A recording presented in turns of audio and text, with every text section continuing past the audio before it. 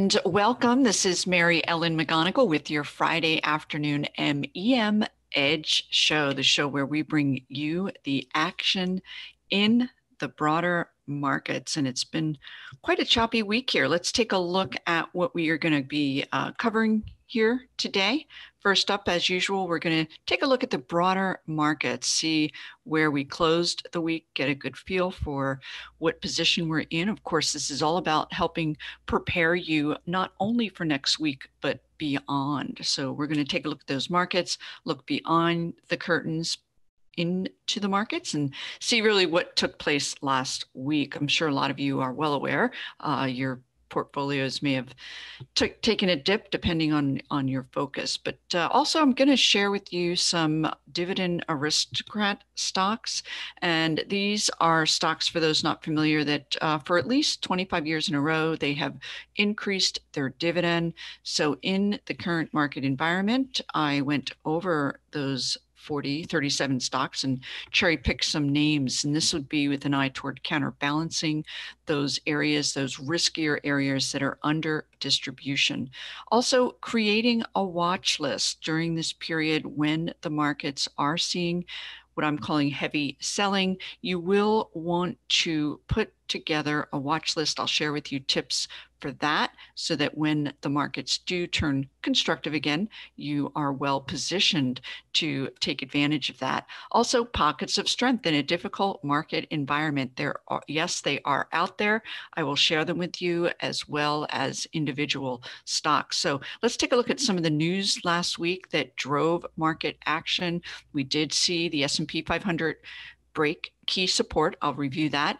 But Fed Chair Powell did come out earlier in the week and he was speaking to the Senate and he made it very clear his intent to fight inflation. He actually changed the terminology so that transitory inflation was no longer a thing. He felt that it is here and it will stay with us well into the beginning of next year. And that, of course, sent ripples through the market, not what investors want to hear. We will get more into that as we get through our show today. Also, Omicron, there are cases now in 38 countries. So we are continuing to see, unfortunately, expansion, if you will, as it relates to cases being uncovered. There is still uncertainty relating to the severity of this new variant. So a lot of uncertainty surrounding this new COVID variant. And that, of course, is causing uncertainty and not very good for the markets. We did see consumer confidence sink to a 9-month low. A lot of that is inflation fear related, and then also COVID related. Delta, of course, this Omicron news was a little too new for consumer confidence, but that shook a number of retail areas that did get hit this week, in addition to other news that also hit the consumer space. Majority of the sectors are now below their 50-day moving average. For me, that is that line in the sand that's going to delineate strength versus weakness. And it certainly is not what you want to see if you are looking to increase or gain in this market. Unemployment rate plunged to a 22-month low today. That actually also shook investors' confidence as well. So let's go ahead and take a look at the markets. And I'm sharing with you a daily price chart of the S&P 500. And we can see midweek here, we did get that break below this red 50-day simple moving average. And again, I mentioned that this particular simple moving average from my work, if we do break below that, it is very can be foretelling in the sense of further downside. Also, you're going to want to look at your outside momentum indicators in conjunction with this break. So we did see the RSI, this is a relative strength indicator, turning negative and remaining negative for the remainder of the week. The stochastics, a faster moving momentum indicator, but on this daily chart down here in negative territory, super high volume on that Wednesday sell-off, also indicative of future downside possibilities being quite high. So we really only need to go back to this late September period, a very similar dynamic when at that time the S&P broke below this 50-day simple moving average. The reason here was actually this was all about the Delta variant and the spread there, as well as rising interest rates. So this is where historical precedent can really serve you well as it relates to what to be on the lookout for a resumption of an uptrend. And this can be used for individual stocks as well. But from my work, it's going to be all about the broader markets. Do you have that positive wind behind your sails, so to speak? So you are going to want to see the S&P 500 break back above these simple moving averages to gain a more constructive outlook. I am going to get a lot more into this with my weekly MEM Edge report, because there's a lot more in the near term that I'm anticipating before we see that turn. But for general purposes, this kind of historical precedent can be really quite helpful as far as helping you gauge what to be on the lookout for. For instance, the stochastics back here turned positive late September, but this index did not break above the averages, so it did fail. So that kind of precedent. So from here, let's go ahead and take a look at those 11 sectors behind the S&P 500 and see where we stand this week. I do like to put this RSI relative strength indicator. We're looking at a 2-month daily price chart of the 11 sectors. I have gone ahead and sorted it by RSI, and we want to see where that relative strength is currently in the markets. And take a look: utilities, REITs, real estate stocks, good old technology. I'm going to dig more into this as it relates to why the relative strength, where that is. And this is going to be all about formulating that watch list.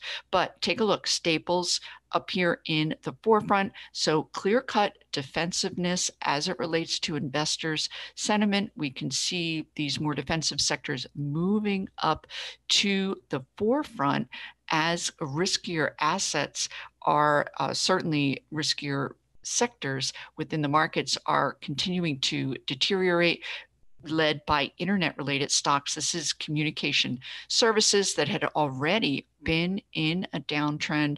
Netflix is a heavy weighting here. That was down 10%, and Facebook was down 8.5%. So you had heavyweights, but also individual stocks in these internet-related areas, and other areas also faltering that we'll get into as we move on, because what I want to do from here is take us further behind the scenes. Let's take a look at some of those sub-industry groupings, some of those really relevant indicators and areas that are going to help make sense, if you will, of this market. So I've gone ahead, again, this 2-month daily price chart. Each of the broader market indices are represented here. I also have semiconductors, banks, interest rates, volatility index, and so on. So in descending order, again, I'm going to go ahead and quickly update this. And first up, we can see the volatility index. The VIX has spiked. It got up as high as 35 today. And from my work, really anything up above 1822, that's going to bring out the nerves, if you will, and that would be take us back certainly to a week ago. But we have spiked higher. Again, this is where historical precedent can be really quite helpful when you are looking at whether it is the VIX or other indicators. So volatility index, for those not familiar, it is also called the fear index, because the higher it is, it indicates higher fear as it relates to investor sentiment. So what I did want to point out to you here on the VIX is that we did get in up above this 70 level, indicating an overbought, if you will, condition. But take a look at this MACD. It's really up here in the upper reaches of its potential range. Simply stated, the volatility index, this kind of spike indicates that we can next week expect because of oversold conditions, we may see a bounce, but be aware. Take a look at that broader market. That's what you're going to want to pay attention to before you get excited or potentially pulled back in. So from here, I did want to share with you some of these other areas that held up well.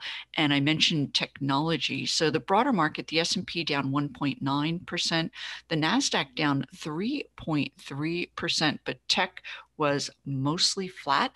And here's one of the reasons. There are others. I'm going to get into some stocks that I believe should be aware of, again, from that watch list standpoint. But here we are with semiconductor stocks. Semiconductors were flat for the week as well, but a lot in the way of volatility, but very much in line with the broader market volatility. The RSI remains positive for semiconductors. We can see this MACD. Now, this is very much a signal as it relates to near-term momentum.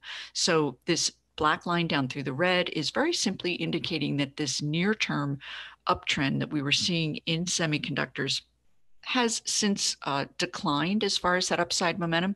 We are still in positive territory, however, and quite frankly, this look, if you will, is what you will see among a lot of the underlying higher growth names, where that MACD really had not a whole lot in the way of further upside. There was quite a bit of exuberance surrounding these names. So at the very least, a pullback was in line. So let's go back and take a look at some of these other sub-industry groupings, and we can take a look at bank stocks. KRE is the regional banking index, and we can see this pretty significant downdraft here.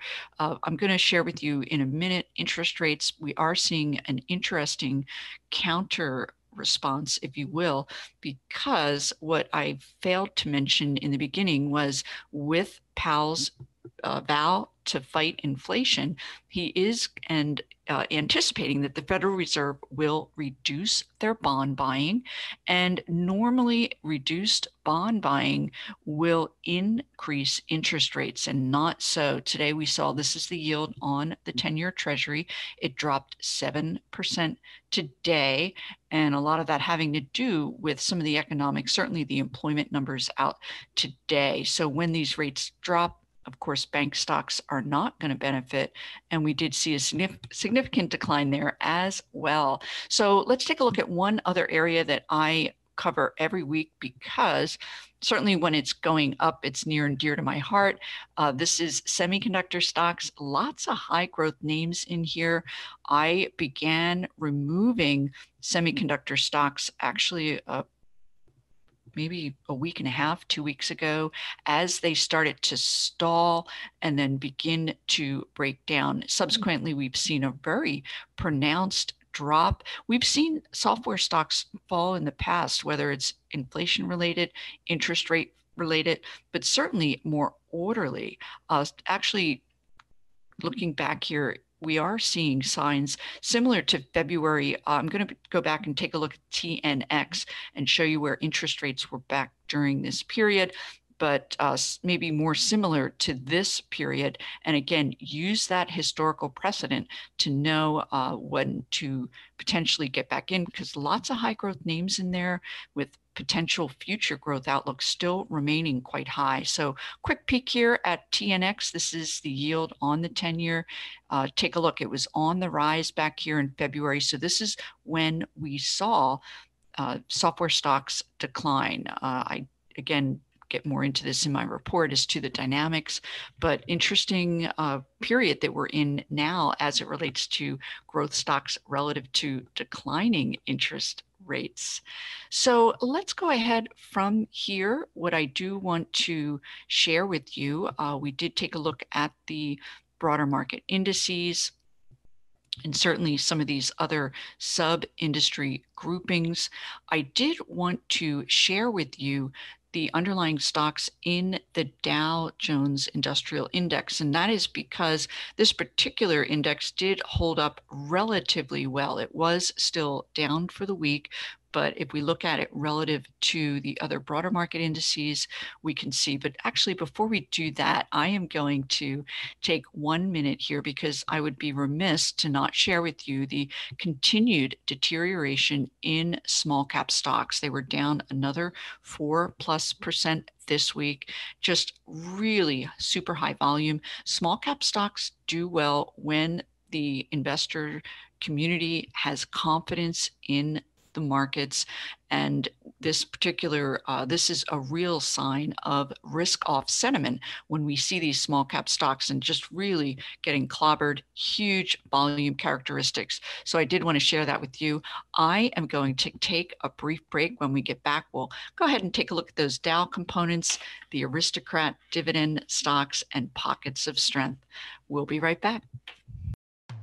Hi, this is Mary Ellen McGonagle, author of the MEM Edge Report. In my bi-weekly report, I highlight top growth stocks as they enter buy zones, and I educate subscribers on why that stock is attractive both technically and fundamentally. In addition, you'll be alerted to when it's time to exit that stock based on negative technical action. And this bi-weekly report gives you confidence by providing fundamental insights into why an area of the market is strong and which companies within that strong area have the best growth profiles that'll help propel that stock higher. Subscribers to the MEM Edge Report are benefiting from my expertise in uncovering top performing growth stocks. Subscribe now to take advantage of my special trial offer. And we are back. As mentioned, going to take a quick peek here at the Dow Components. A couple of names here worth noting. And you can do this very easily in StockCharts.com. Create a list. And in this case, I simply input the 30 names that are comprised of within the Dow, and then go ahead and ask for this candle glance view. Again, I've put that RSI indicator up here and just take a quick look here at some of the names that are holding up well, certainly relative to an otherwise not healthy market. So we can see up here in the forefront, Home Depot, and this is a theme. So as you may know, throughout the week, I'm constantly going through charts, screening, looking for where those pockets of strength may be appearing.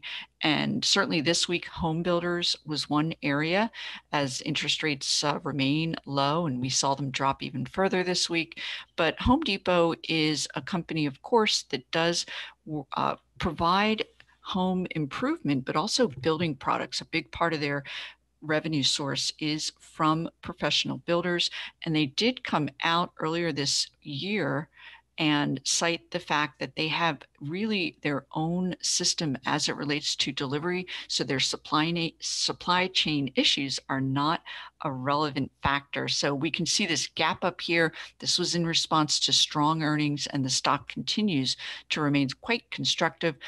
Procter & Gamble, I was going to wait, but I have other names for that Aristocrat Dividend space.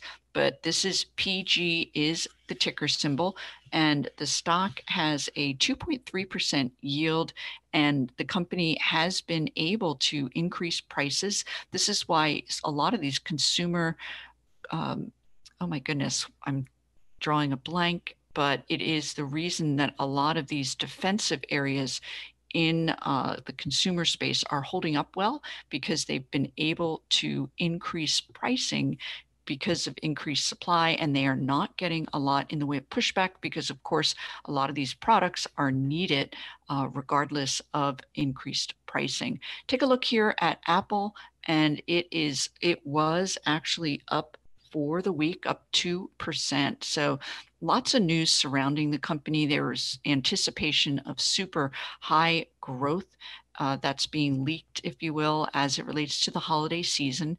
But there are other fundamental reasons that Apple is holding up well. There is thinking among analysts that they have enough in the way of cash flow and other strength that will help them withstand declines elsewhere. So we can see that it's holding up really quite remarkably well. And then one other name that I did want to point out to you while we were here, I did not show you energy, but energy stocks and actually the price of oil dropped super dramatically. But we are seeing select oil-related stocks that are holding up well. This is Chevron CVX, and this is when I talk about that watch list. You want to be aware of these companies that are withstanding downward pressure elsewhere. Now, of course, with these oil stocks, it's not just going to be the market. You're going to want to pay attention to other dynamics. They're very tied into OPEC and oil pricing and so forth. But generally speaking, the stock is holding up well relative to weakness elsewhere. And then, of course, just a quick glance, you want to be aware of where the super distribution is coming in. Make sure that you are not overweight or in that particular area. We can see Visa, this is American Express, they are continuing to get clobbered here. So that's one area, would not be even considering bottom fishing there. This is a prime software company. CRM Salesforce came out with earnings and gapped down tremendous volume. Worth noting, there was DocuSign is another name down, I believe, 42% today on earnings. And so that's really dragging down those consumer or computer software stocks even further. So let's go ahead and move on, because what I want to do from here is take a look at some of those other Aristocrat related stocks. This is all about those that want to, or for years I worked with professional money managers that had to be mostly invested. We're taking a look here at Pepsi. PEP is the ticker symbol, and a nice day today, up 2.5%. The company, it's another case where they came out actually in October and talked about price increases. And again, not much in the way of pullback. Their product line is all about snacks and beverages, still a big point as far as consumers increase consumption in that area. And we can see Pepsi pulled back right to this upward trending 50-day simple moving average. Today's move pushed it back into a bullish position above these shorter term moving averages. It also pushed the RSI into positive territory. Next up, and it's not needed at this point, but it would be a nice third leg, if you will, if this black line came up through the red, indicating that the near-term momentum has shifted upward. I believe I mentioned 2.6% in the way of yield. Let's take a look, and consumer staple is the name I was trying to think of earlier. And the staple stocks, here's another one, McCormick, MKC. They're all about spices and condiments. And despite the reopening of the US, a lot of people are still remaining home. They're utilizing their kitchens instead of eating out. So we can see MKC had this nice downtrend reversal. It's broken back above first the 50, then that 200-day simple moving average. And we are getting nice volume characteristics on this upside move, momentum indicators in positive territory.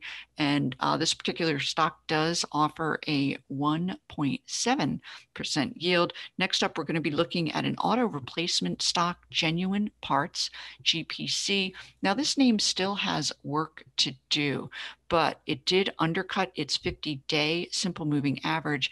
And certainly when you look at it relative to the broader markets that have suffered into the close for the week, it is coming under some accumulation. So from here, I will want to see a break back above this 10 and 21-day simple moving average. I'll want that RSI to turn positive, as well as the MACD. That would be ideal. But a lot of times when looking for stocks, certainly from my watch list, I want to see a company that it has the propensity or the ability to be in a nice sustained uptrend, most notably due to growth, and GPC does have nice growth prospects. So let's move on. A couple of other names that are dividend providers that are being viewed as less risky and are holding in quite well. This is GWW, and we can see that the RSI pulled right back to this 50-day moving average and has bounced back up. They do provide building products,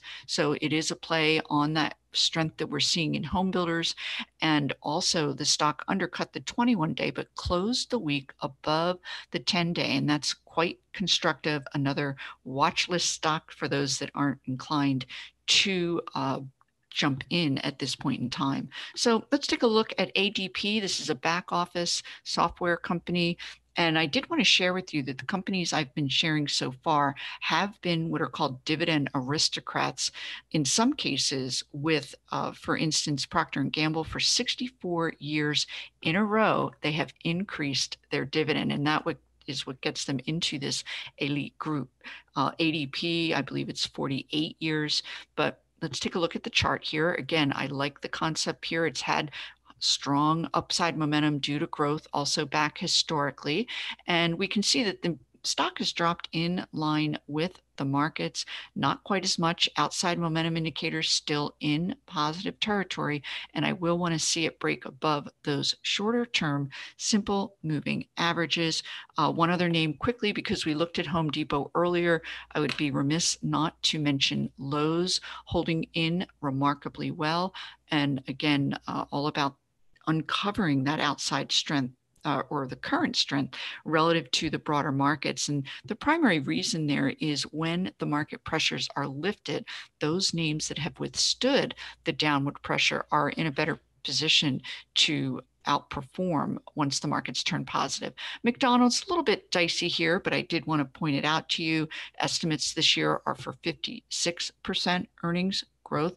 They came out with earnings in actually late November, and it was 30, let's take a look. It actually 2.2% on the yield is what I did want to point out. And it's finding support here at this 50-day. It's not going to be my first pick, but I certainly did want to share that with you.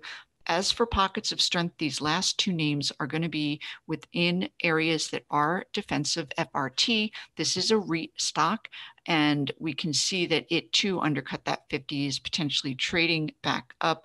3.4% yield, and they do traffic in retail properties. And then I did want to share with you a stock. This is Nextera Energy, so it's in the utility space, and utilities have been outperforming, as mentioned, in the face of the aversion to risk. So we can see it's in a nice uptrend. Nextera is owned by Warren Buffett. It's a clean energy company focused mostly in Florida, but we can see outside momentum indicators are positive here, nice 1.8% yielder. So from here, I did want to talk about other areas. I mentioned to you that there's been strength in technology. We looked at semiconductors. Let's take a look at some other individual stocks that are well known, that are holding up well. And again, all about keeping that watch list vibrant. So this is Dell Technologies, and the company has seen PC sales rising as offices were reopening. Now, whether this new variant will put a halt to that, but certainly the sales have been booked, if you will. Dell has seen a nice pickup, and we can see the stock is poised to break out of this nice 6-week base. Just another point or two, and we will have done that. The RSI is above 50, trending upward. And take a look, MACD, black line up through the red, giving you that nice constructive view. So depending on your thoughts as it relates to the markets and elsewhere, this is a great looking name. Another one that is in the same space, and that is HPQ. I talked about this stock.